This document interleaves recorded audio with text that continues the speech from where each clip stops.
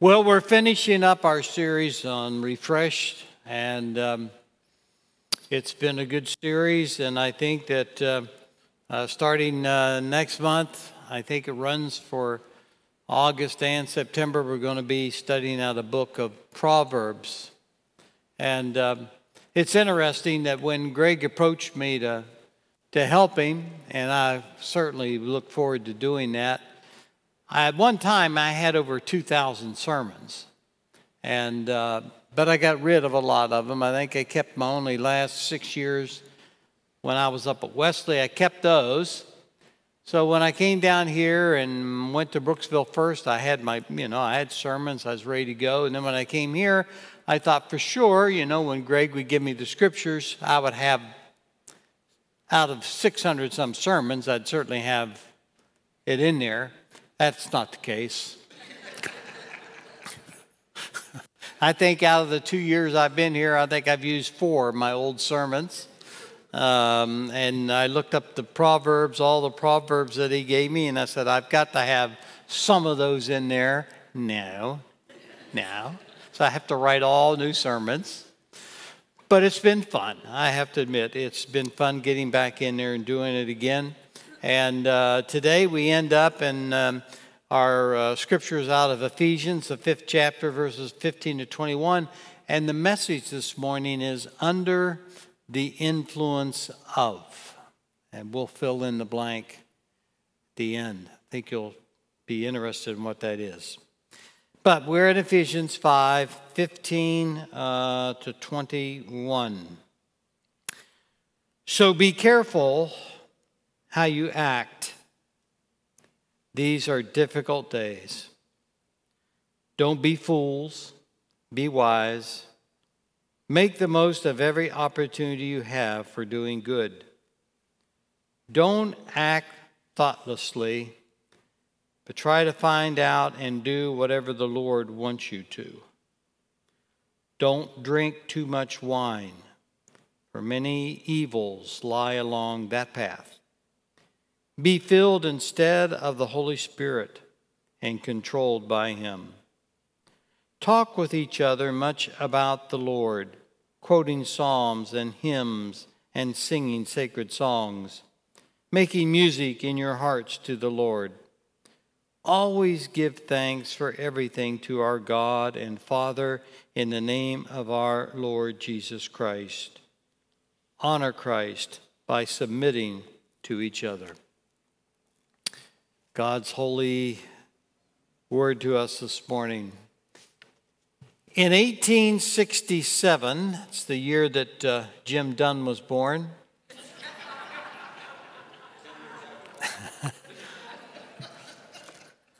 (1867), the Swedish chemist Alfred Nobel invented a high explosive which he later on named dynamite.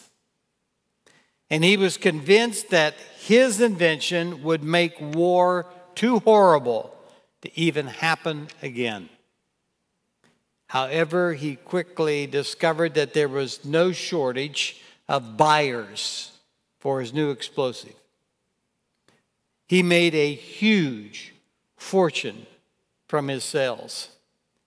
Yet, he was horrified with the suffering and misery it caused in wars and conflicts. But what was he to do? What could he do? Toward the end of the 19th century, he awoke one morning to read, are you ready for this? His own obituary in the local paper. How'd you like to start your day out like that? Alfred Nobel, the inventor of dynamite, who died yesterday, devised a way for more people to be killed in a war than ever before. He died a very rich man. Actually, it was Alfred's older brother who had died. And a newspaper reporter had confused the epitaph.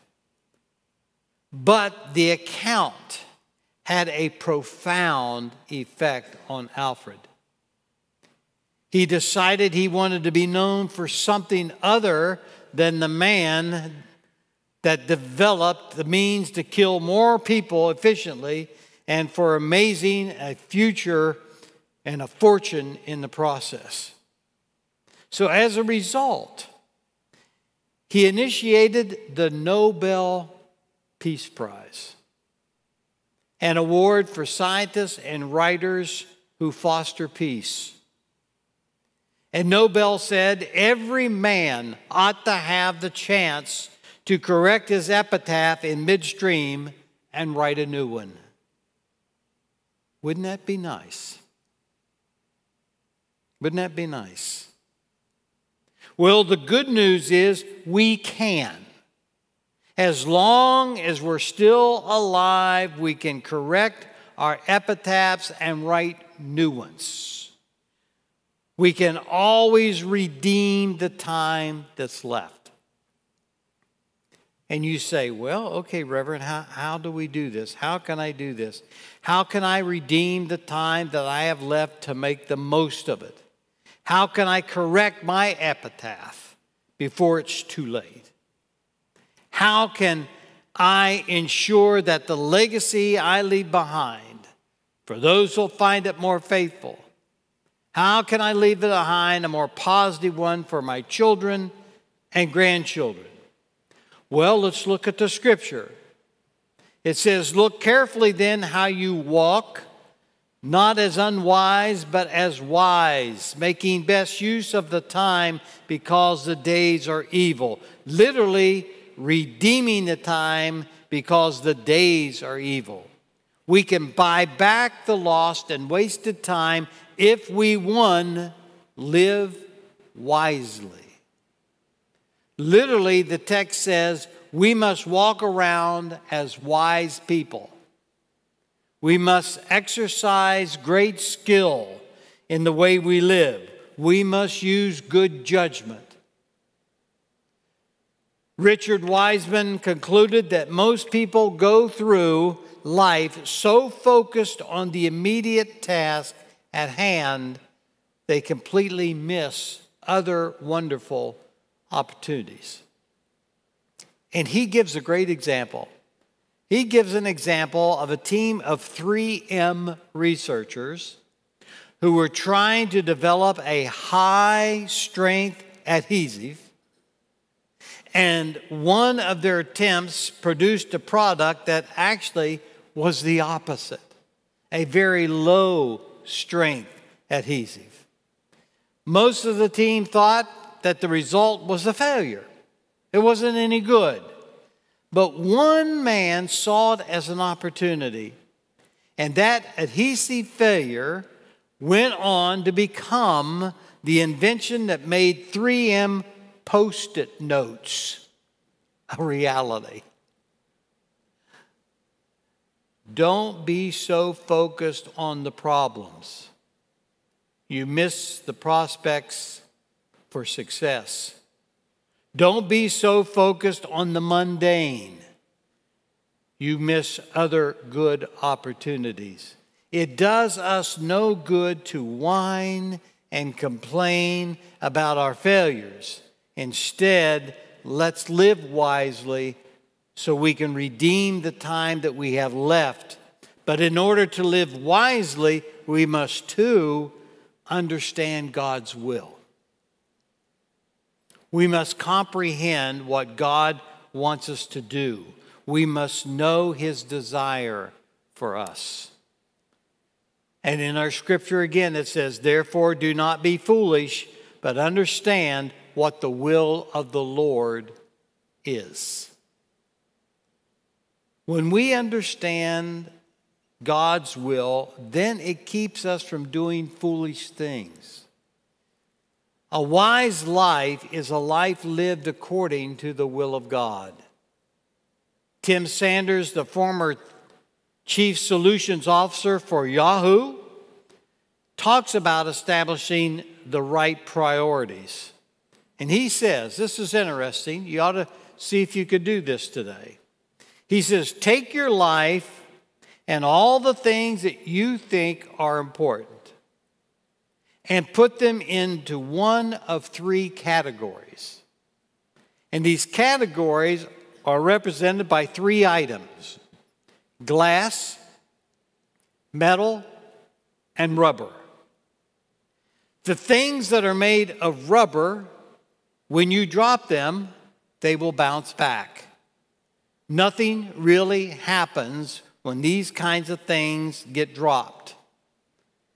So for instance, missing a game or missing a season of football or whatever that is, it's not going to alter your marriage or your spiritual life. I can take them or leave them, he said. Things that are made of metal, well, when you drop them, they're going to create a lot of noise. But you can recover from the drop. You miss a meeting at work, you can get the Cliff Notes.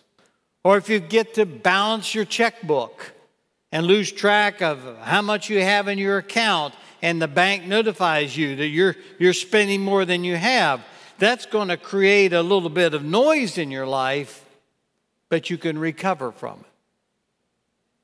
Then there are things made of glass. And when you drop one of these, it shatters into pieces and never be the same. Even though you can piece it maybe back together, it will still be missing some pieces. It certainly won't look the same. I doubt that you can actually fill it with water, because of the consequences of it being broken, and it will affect how it's to be used. And the thing is, you are the only person who knows what these things are that you can't afford to drop. More than likely, they have to do with your relationships, your marriage, your family, or your friends. And I'd like to add one that he didn't add, and I think it's the most important one: your relationship with God. Those are the things we must focus on, because they are the most important things, and they are the kind of things that are in line with the will of God. You see, when we put God's will first, then he takes care of all the rest. I always loved one of these beautiful sayings of Jesus when Jesus said, "Seek first the kingdom of God and his righteousness, and all these things will be added to you." In other words, all your needs will be met. So if we want to live wisely, we must understand God's will. And if we want to understand God's will, then we must, 3, be filled with God's Spirit. We must be controlled. We must be influenced. We must be directed by the Holy Spirit of God. Again in our scripture, "And do not get drunk with wine, for many evils follow that path, but be filled with the Spirit." So God's will is very clear here. God does not want us to be filled with intoxicating spirits. He wants us to be filled with his Holy Spirit. Do not get drunk with wine, he says, which leads to recklessness. A few summers ago, in July, a Delaware man, I don't know if you saw this, but a Delaware man was preparing for a cookout on July 4th weekend. Only he decided to use gunpowder instead of lighter fluid to get his coals lit in the grill. Well, you know what happened. The whole thing blew up on him. He suffered burns on his face and on his hands, and police said he happened to have been drinking. That's the nature of alcohol. It makes us feel good for a short while, but it ends up blowing in our faces. We have all known. And people ask me, when I go to the bar or whatever that's at the high point, and, well, there's nothing wrong with drinking, is there, Reverend? I said, no, there really isn't. Too much drinking, yes. And I think we've all seen it, we've all been a part of it, or we all know of it, that alcohol wrecks lives. It wrecks families. It wrecks relationships. So don't fill yourself up with wine. Instead, fill yourself up with God's Holy Spirit. Let the Spirit of God take control of your life, not the alcohol. James Emery White, a seminary professor, and I love this illustration, when he was teaching on the concept of the Holy Spirit's filling, he would bring in 2 glasses of water and 2 packets of Alka-Seltzer to the class. And he drops a packet of Alka-Seltzer with the wrapper still on into one glass, and then he plops an unsealed packet into the second glass, and they all watch it fizz. And he says to his students, both glasses have the Alka-Seltzer, just as all Christians have the Holy Spirit. But notice how to have the Holy Spirit, they can have that, but not the filling, not His feeling. What we want to do is unwrap the packaging around His presence and power of the Holy Spirit within. You see, it's not a matter of how much of the Spirit we have. As believers in Christ, we all have the Holy Spirit that we're going to get. He dwells in every follower of Christ in all of His fullness. So it's not a matter of how much of the Spirit we have, it's a matter of how much of the Spirit has of us. How much influence and control do we allow the Holy Spirit to have in our lives? Now tell me, what influences you the most? Is it alcohol? Is it work? Is it the pursuit of pleasure or power? Is it sports? Is it some radio or TV show that you just have to listen to every day? You see, you can be intoxicated by more things than wine. You can be intoxicated by power. We can be intoxicated by work. We can be intoxicated by the pursuit of pleasure. The only problem is when we allow these things to master us, they enslave us and eventually destroy us. Only the Holy Spirit can master us without enslaving us. On the contrary, when we allow the Holy Spirit to control us, He sets us free to achieve God's spiritual plan for our lives. In 2007, Julio Franco was 49 years old. He retired as the oldest position player in modern baseball history. That's a record that has yet to be broken. The year before, on April 21st, 2006, Julio Franco became the oldest player in Major League Baseball history to hit a home run. And just a week earlier than that, on April 27th, he became the oldest player in 97 years to steal a base. Well, retired outfielder Andy Van Slyke accused Franco of using steroids.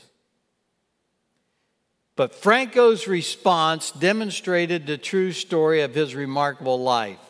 Franco said, "Tell Andy Van Slyke he's right. I'm on the best juice that there is. I'm juiced up every day in the name, and the name of my juice is Jesus. I'm on His power, His wisdom, His understanding. Andy Van Slyke is right, but the thing he didn't mention was the kind of steroids I'm on. So the next time you talk to him, tell him the steroid I'm on is Jesus of Nazareth. When we're juiced on Jesus, we can be all that God wants us to be.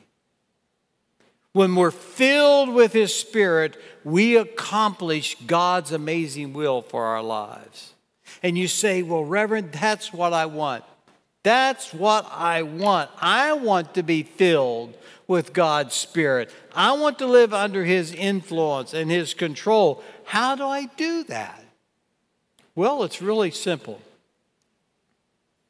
First, invite the Lord Himself to take control of your life. Jesus said, if you then, though you are evil, know how to give good gifts to your children, how much more will your Father in heaven give the Holy Spirit to those who ask Him? If you want the Holy Spirit to fill your life, just ask Him to. And then spend time listening to Him, allowing His words to influence your thinking and your behavior. And the problem is, if we don't spend time with a person, how in the world can we ever be influenced by them? So it is with the Lord. If we don't spend time with Him, then He has no opportunity to influence us.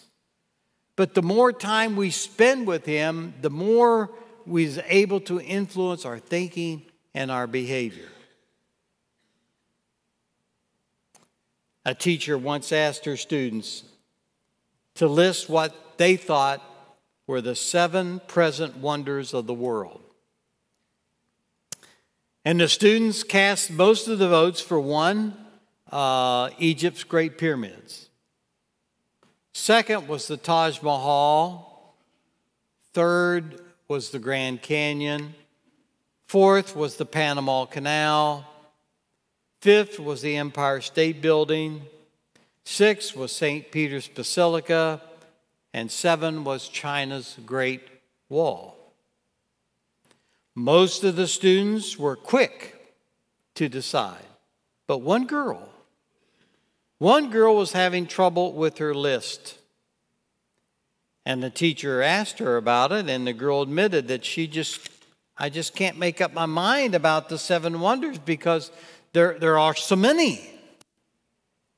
So the teacher said, well, tell us what you have and, maybe we can help. And the girl hesitated. And then she read, I think the 7 wonders in the world are, 1, to see. 2, to hear. 3, to touch. 4, to taste. 5, to feel. 6, to laugh. And 7, to love. Oh my.